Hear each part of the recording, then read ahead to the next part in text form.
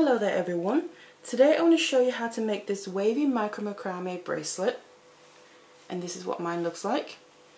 So you have all these little beaded waves kind of intertwining with each other, and it's a really nice and simple bracelet, and I just made a little loop there and then a button for the closure. So it's really nice and simple and easy to wear and to use.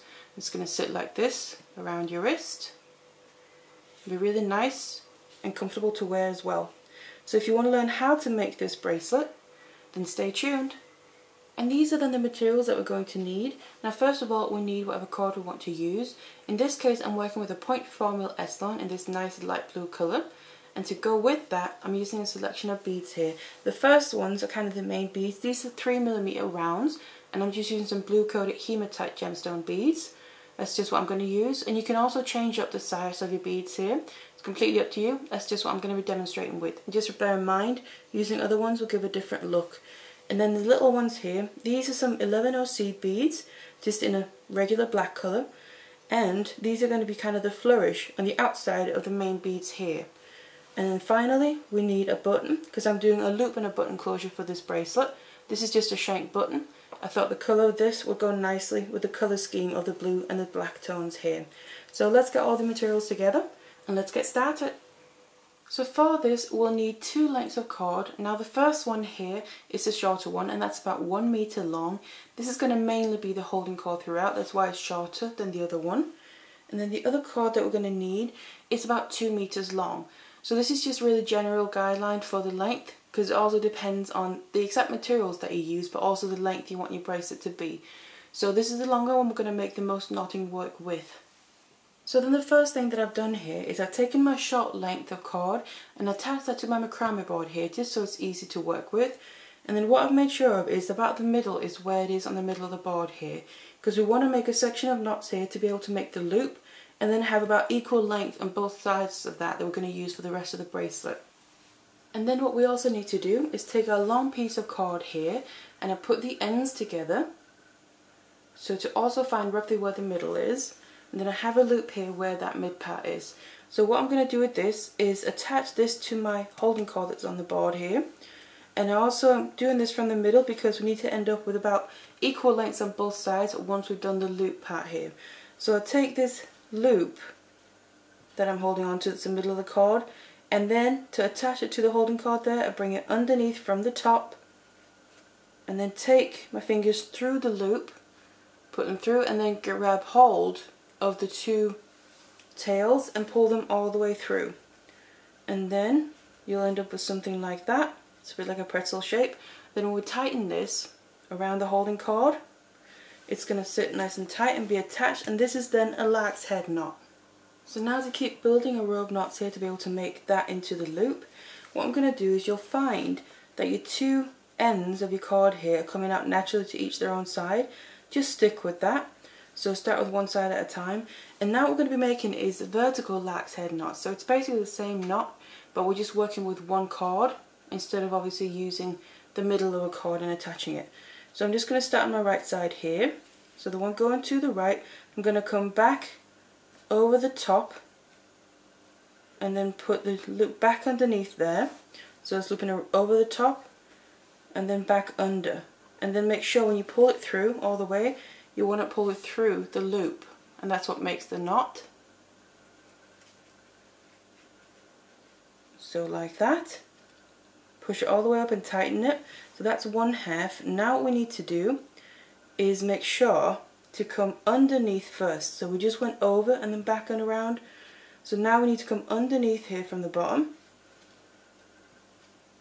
Take it around over the top. And then remember, it helps pull your fingers through here. You need to take the end of your cord back through the loop.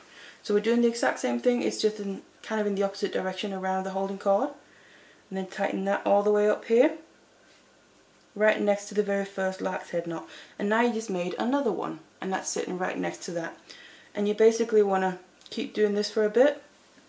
So again, I'm going to show you one more time. Take your cord over the holding cord, back underneath, and pull it through the loop.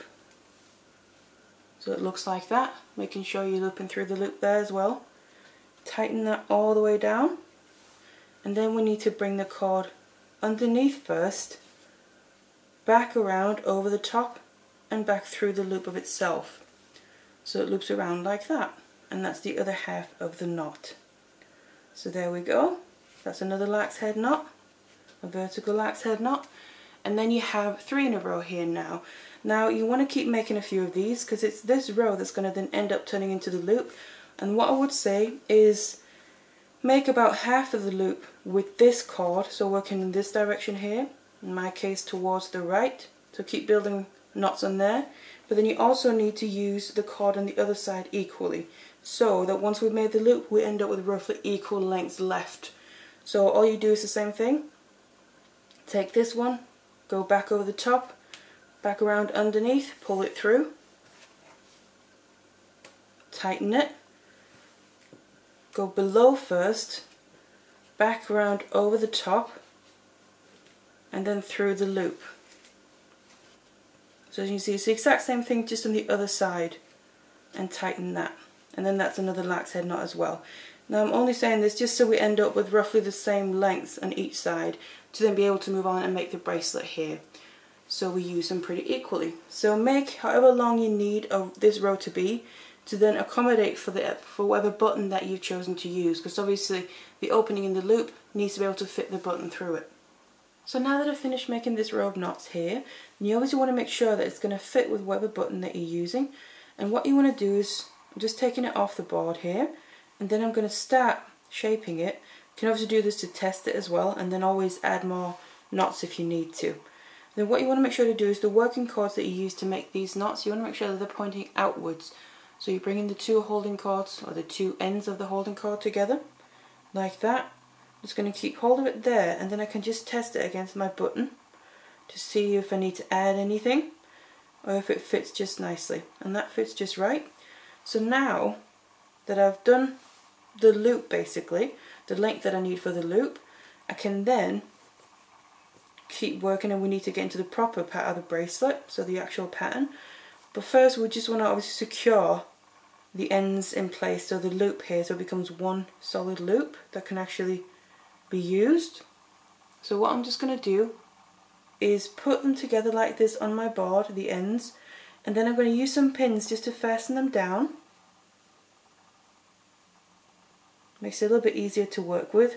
Just going to put them through the knots here, just like that. And then they're sitting nicely like that, because then we have the 2 holding cords, the 1 holding cord that's now turned into 2 here, because they're coming straight downwards from the ends of the knots there. The 2 working cords are going out to the side. I want to fasten these ends by making a square knot with my 2 working cords here.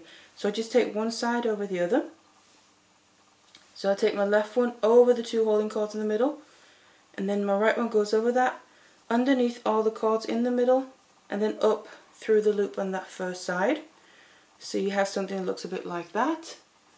And then you want to just tighten this, and this is then what secures this loop in place. So that's one half of the square knot.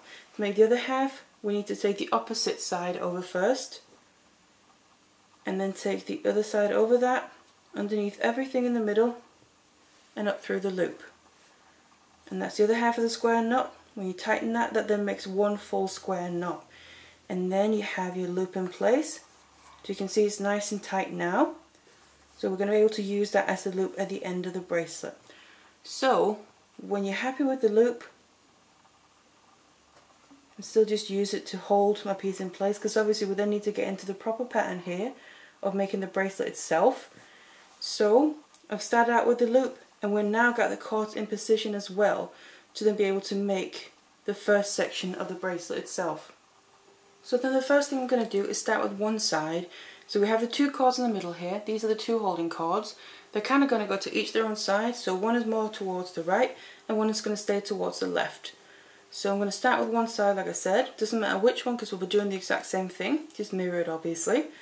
So the outer one is the working cord. That's the one we made the square knot with just there. So what I'm going to do first of all is make a vertical lax head knot. So I'll bring my working cord over the holding cord, which is the one more in the middle, and back around and through the loop. So it looks like this. You get a 6 and make sure it comes through the loop there. Tighten that all the way up, and then we need to go underneath, back around and through with the working cord. And I like to just kind of hold my holding cord a bit outwards in an angle from the middle there. So that's the first step. Now we need to start adding in our beads. So what I'm going to do is I take my holding cord, that's the one we're making the knots around. I'm going to add my first 3mm bead to that. Let that drop all the way down there. And then on the outside cord, which is the working cord, this is where we then need to add our seed beads. So these are then the 11 seed beads. I've added them onto here and then let them drop all the way down. So they're going to sit like this on the outside of the 3mm bead. And I've added 4 in this case. If you're using different materials and different sizes of say beads or cord, you might need to add a different amount. But you can just work that out by having a look and see what's going to fit. And then make sure it's all pushed all the way down there till it won't go any further.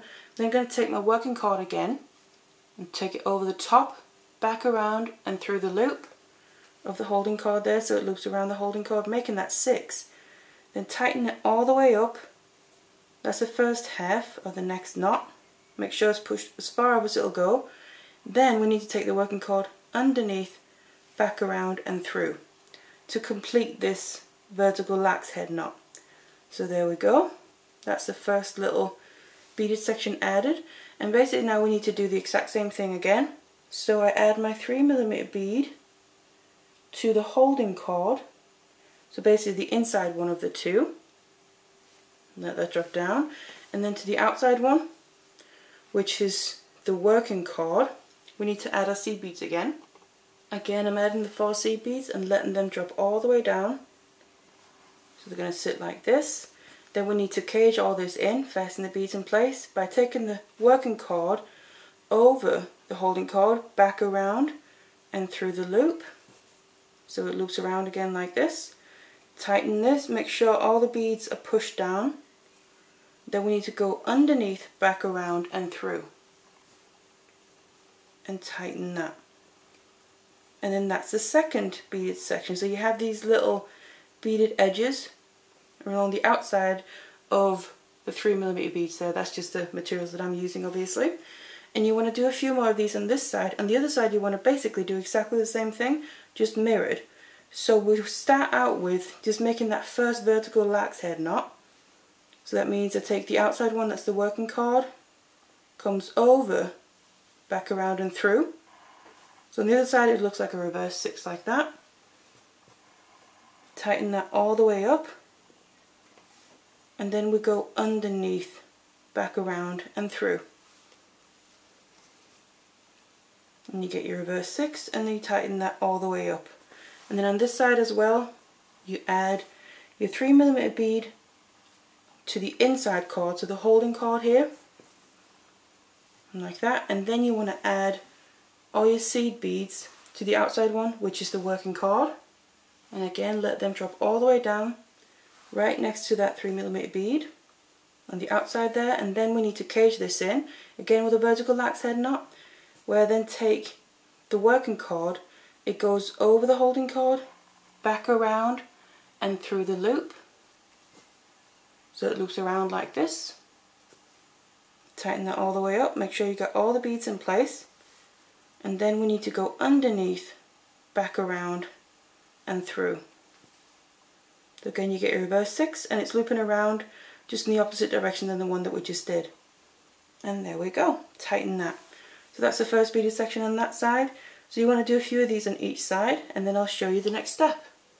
So I've now done both sides here, and what I've ended up with on mine is I've done 4 beaded sections on each side basically. So you can basically say that's 4 of the 3mm beads, where you then have that seed bead flourish on the outside. So that's just the size that I would like these to be. Obviously if you're using different materials or if you want a different look, you can always adjust the amount of these. But then they come together nicely as well. As you can see, you have a little curve on each side outward, and then they come together nicely right at the end there. So this is where we then want to connect them again. So to just help keep them in place, I'm just going to use some more pins just to make it a little bit easier to work with. I'm going to just place them where I have my two holding cords basically coming straight in towards each other, and the two ends of the rows are right next to each other as well. So I'm just placing my pins to make that a little bit easier. So there we go. And then I have the two holding cords coming straight down, and these are now again the holding cords but kind of now together as one. So I'm going to use my two working cords to bring the two sides together, and again I'm going to do this by just using a square knot just like we did up there. So I take my left one over the middle, then I take the right one over that left one here on that right side, bring that underneath everything in the middle and up through the loop on the left side. And you can just hold your holding cords nice and taut there. That's one half of the square knot. Then we do the opposite, so take the right side over, the left side goes over that, underneath everything in the middle. Make sure you catch both holding cords there, and up through the loop. And then pull that tight. And I've now secured these two beaded sides nicely together and they're nice and secure there. But what I want to do is just do one more, just to have a decent amount of spacing. So the next section that we're going to do, the beads, especially the flourish there, isn't going to kind of obstruct with each other. So I'm just going to do one more square knot in the exact same way. Now you can also do your square knot starting from the other side if you prefer that. If that's how you naturally work, that's completely fine. Doesn't make a difference whatsoever. It's just personal preference. I naturally just start from my left side. So make another square knot. So we now have two there. And now we're ready and in a position where we can then make the next section. And all we do now is repeat the exact same thing. So I'm going to make this beaded section again, so over and over, separated out and put together, connected together by these two square knots in between each of the sections. And that's all there is to this. Keep repeating this for however long you need this to be. Bear in mind you have the loop, and at the end all we're going to do then is attach the button that we're going to use to go through the loop. So you need to make the long length that you need, obviously taking into account the loop and the bead as well, so the loop and the button that we're going to need for the closure. So keep doing this. I then kept going here, making the same step over and over again until I reached about the length that I want my bracelet to be. So what I just want to mention, this is going to be about an average size bracelet, so about 7 to 7.5 inch. So what I would say, if you want to make it longer than this, if you need a longer bracelet, I'd recommend that you make your working length of cord, so the longest length that I mentioned in the beginning, that you make that longer than what I said, just to make sure that you don't run out along the way. Because I've ended up with my short length, so I can't really make any more. This fits just perfectly for this average length bracelet. And also, with the materials that I've used here, I've ended up with 8 of these little waves all the way along until I reach this size. Now again, this will be different. If you use some different materials or different size materials, then you might end up with more or less. So just judge it on your length that you need. But then what we need to do now is actually finish off the other end and add the button as well. So then down here on this end where we've ended up after making the length of the bracelet, then we need to add in a button here to be able to make the closure on the other end, to obviously be able to make that in conjunction with the loop that we made. What I've actually ended up with down here as well is I made some square knots just like in between each section, but what I finished off with here is 4 square knots rather than just the 2 like normal. How many you do is completely up to you really, it doesn't really matter. I would also say it depends on your button, so say if you're using a larger button, you might want it to sit a bit further down so it doesn't overlap the last little wave there, whereas if you're using a small one you can get away with using less. So it's completely up to what materials that you're using and how you want it to sit. But then I'm at this point now where I want to add my button. So what I'm going to do is grab the 2 holding cords, and then I want to put both of these through my button. So I'm using the Shank button there. And just put both of them through in the same direction. And then have it go all the way up to just below that last square knot. And then sit right there. And it's going to sit just nicely right at the end of the bracelet, right at the end of the design there. And what I want to do is, if you have a preference to what side of the bracelet you want to be the front and the back, really to this design there isn't the front and the back, but if you do have a preference, make sure that the button is facing in the direction of the front of the bracelet. So that's just a little hint there to make sure of that if you do have a preference. But then what I'm going to do is cage in this button just like we would cage in a bead using a square knot but on the other side of the button. So make sure it's pushed all the way up, And then I want to make a square knot with my little lengths that I have left here. Just continue in the same way, start with the same side that you normally do, just to keep it nice and consistent. And then just push it all the way up, tighten that nicely. Make sure obviously your cords go underneath the button there. And then the other side to make it a full square knot. Now my lengths are a bit short here, so it's a bit fiddly, but it's plenty to finish it off. And there, that's the full square knot just there. And now we've done one square knot on the other side of the button, and it has fastened it in place. But what I prefer to do is just do a couple square knots here. It makes it a bit more secure than just doing one. So I'm just going to do a couple, maybe about 2 or 3 in total. Again, it depends on your button, I would say. If it's quite a large button, you can get away with doing a few more, because obviously the button itself covers a larger area without the end of your square knots there sticking out, because you don't want to be able to see them from the front ideally. But I'm just going to do, I think I'm going to do 2 here. It's going to fit just nicely. Make my other square knot, complete this.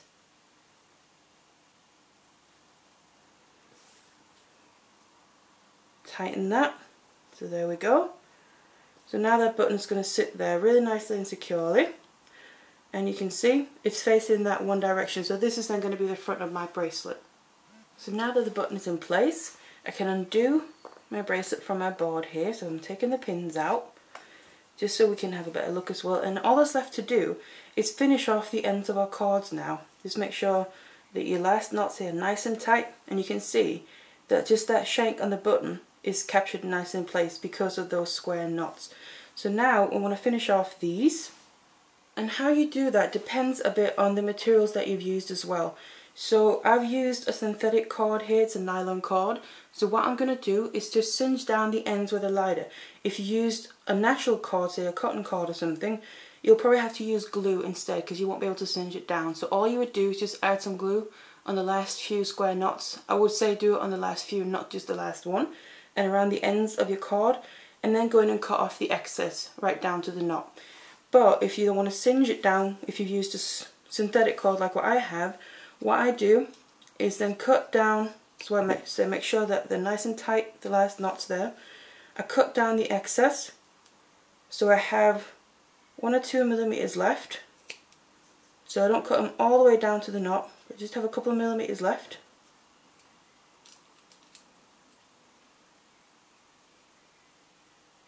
So something like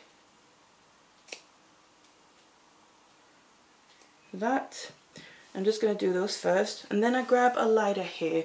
Now obviously we are working with a naked flame in this case, so you want to be careful because it is hot, and you just want to take care when using a naked flame like this. And then all you want to do is those little ends that we have left after cutting off the excess, I'm going to use my lighter to singe those down. So just gently get near the cord so it melts, and then you use that, and I like to just use my finger to press it in, or you can use the lighter itself to press it in. And then that seals the end in place, so it's not going to come undone, but also gives it a nice and neat finish. And seamless as well, so you don't have something that's too bulky or too obvious there. So that's those, and then I do the same thing basically with the 2 long ones left here at the end. I cut them down, so I have just a couple millimeters left at the end. So make sure you don't cut them all the way down to the knot, because then they'll probably come undone before you have a chance to singe them in, and there won't be anything to melt here either. And then I just take my lighter again, singe this down, so melt it basically, and then just pressing it in seals it nicely in place. And there we go. And there you then have the ends finished off nicely as well. So this is then the bracelet completely finished. Now obviously if you use glue, you want to make sure to just let it dry before you can use it, if you used a natural cord like I said. But then otherwise this is then the finished bracelet. So a nice delicate little one that can get many different looks depending what materials that you use. Then all you do is use the button there. You have a nice and simple and easy to wear bracelet, but it gives a nice really little effect there all the way around. So that's how you make this bracelet, nice and simple one. So I really hope you enjoyed this tutorial, and thank you very much for watching.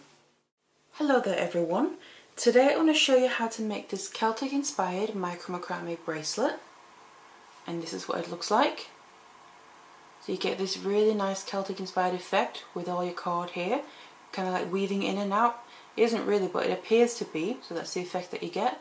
And then I just added beads all the way along as well, little tiny ones, just to add a little bit of extra effect to it. You can leave out the beads if you want to, or say just add them on the outer edge. That's completely up to you.